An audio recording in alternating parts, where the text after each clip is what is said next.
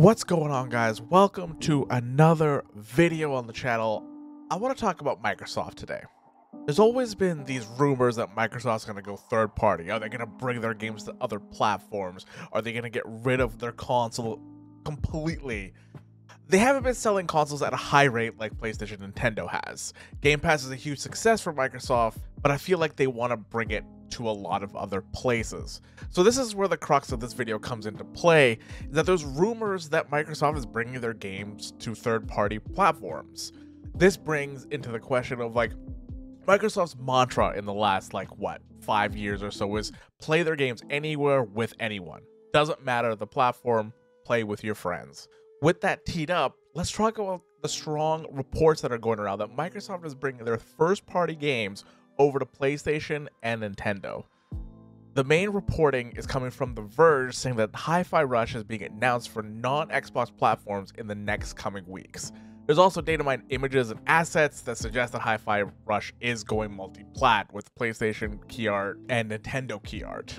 Putting Hi-Fi Rush onto PlayStation and Switch is a good thing in my opinion, because it gets more people to play the game. It was an industry darling last year, and gamers love it. Putting it in hands of more people is a good thing. The only thing is that Hi-Fi Rush is a smaller game within Tango Gameworks.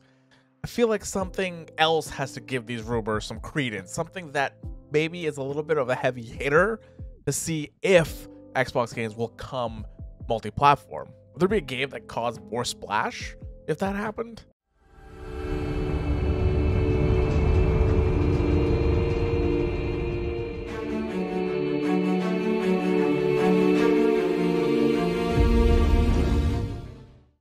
Yep, that's right. Starfield is being planned to be released on PlayStation 5. According to Xbox Era, following the release of the first expansion, which is called Shattered Space, which is coming out on the Xbox and PC, the space adventure will make its way to the PlayStation 5. It seems like Microsoft is making a bigger investment in the PS5 dev kit, so it's safe to say that a lot of the Bethesda games that were supposed to be multi-plat and are not exclusives are also going to be coming to PlayStation. This doesn't just stop at Starfield. It's also reported that Indiana Jones and the Great Circle was also supposed to come out from the multi-plat, but since Xbox or Microsoft bought Bethesda, the console exclusivity clause was added.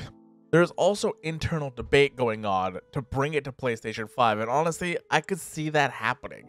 Not right away though. I think there's going to be like a 6-month, maybe a 3-month exclusivity to Xbox, and then they'll bring it to the other platforms. This could pave the road for Microsoft going third party with their exclusives, and I think it's a great idea. If they truly want players to play games everywhere, put them everywhere. Give them crossplay and put them on every console that they can.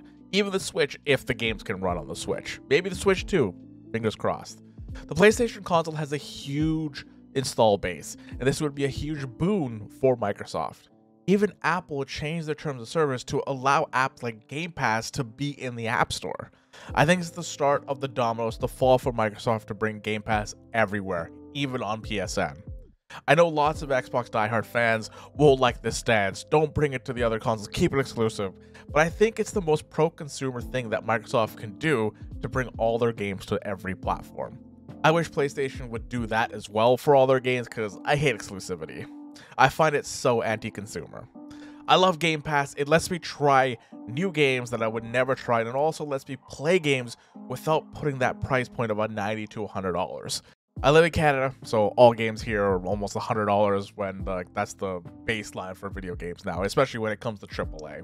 Tell me what you guys think. Would you guys like to see Xbox games on multi-platform? Would you like them to come to PlayStation? Do you think this is a great move on their end?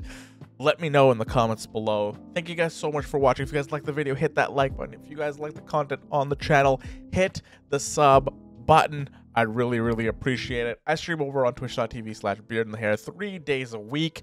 We talk all about video games. We play some Souls games, all that fun stuff. Thank you guys so much for watching, and I'll see you guys in the next one.